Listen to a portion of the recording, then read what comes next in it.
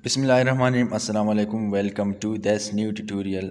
This tutorial is about Excel, and we will be drawing the first the stress strain curve, and then we will be finding the mechanical properties or engineering properties like proportional limit, yield strength, ultimate strength, and the rupture point from that stress strain curve.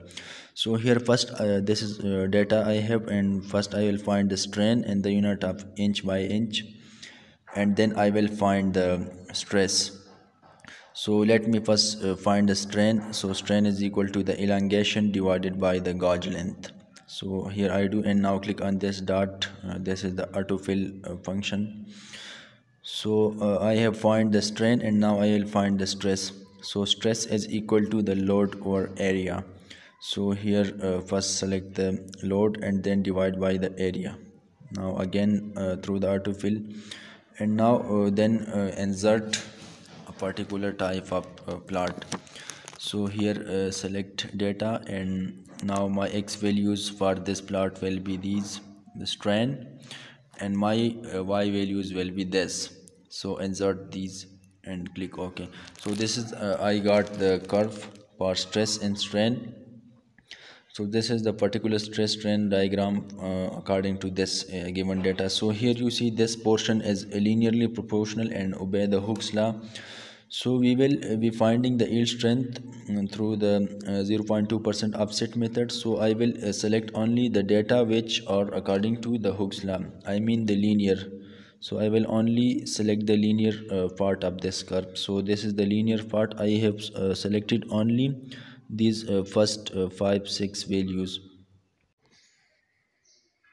Now the next thing is to add a trend line. So click on this line and then on the plus sign add a trend line, and here you will get these steps. So here select the linear trend line and display the equation. So we have that, and now here I'm seeing the equation of this line. So now the next thing is to include the other remaining values of this plot. So first click on the select data here, and then add, and here add your x series, mean the remaining values of the x. So this add the remaining values of the strain, because these are my x values. So here I selected these, and now similarly include the remaining values of y, mean the stress. Now I am selecting the remaining values in this plot. So let's make this correction, and now click OK. So I have got the complete plotted, but now I have two plotted, and these are well connected, and this is the trend line equation for the proportional area, mean the linear part, which is shown with the blue color. Now the next thing is to draw the 0.2% offset line. So this is 0.2% strain, and this is 0.2% stress. So the 0.2% strain will be equal to the actual strain plus 0.2%. The 0.2% is actually added, and that is the offset. So I have drawn, and only I will be needed this a few values which can cut the this actual stress strain diagram, and the intersection point will be actually the yield stress.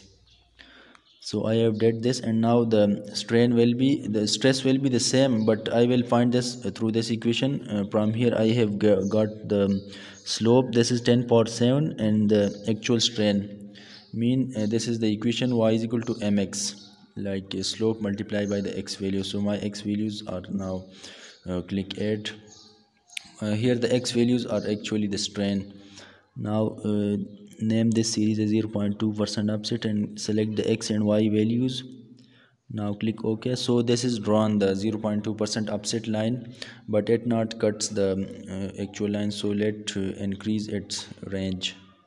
So it is a bit above. Let's remove one value, and now delete these values because we are not required these values now. So now here you see this offset line has cut the actual plot, and now I will find the mechanical properties like the proportional limit, the yield, and other So these are the mechanical properties: proportional limit, yield strength, ultimate strength, and rupture. Now I will find these values from here.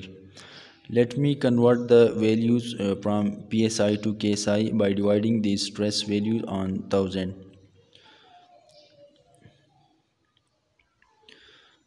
Here the psi values are very huge, so it not look very suitable, so I will convert them to the ksi unit by dividing on 1000.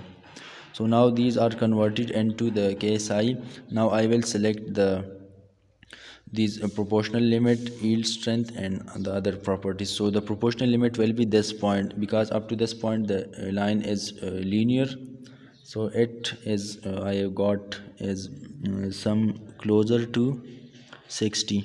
So this is 57.94, or now the yield strength. So I cannot find this directly. I will decrease this tip size. So I have decreased this from 10 to 5. Now the lines are more, so it will be above the 65 and 70. So it will be about the middle of these two values. So this will be 67.5.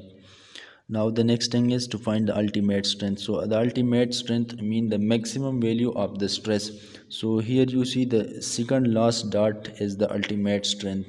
This is the highest value of the stress. So it is equal to 73.9 KSI. Now the next thing is the rupture. So the point at which the rupture started. So this is the last value, and after this the rupture has been started. So this is equal to 72.92. So this was about finding the mechanical properties of from the stress strain diagram. So hope you like this video. Thank you for watching.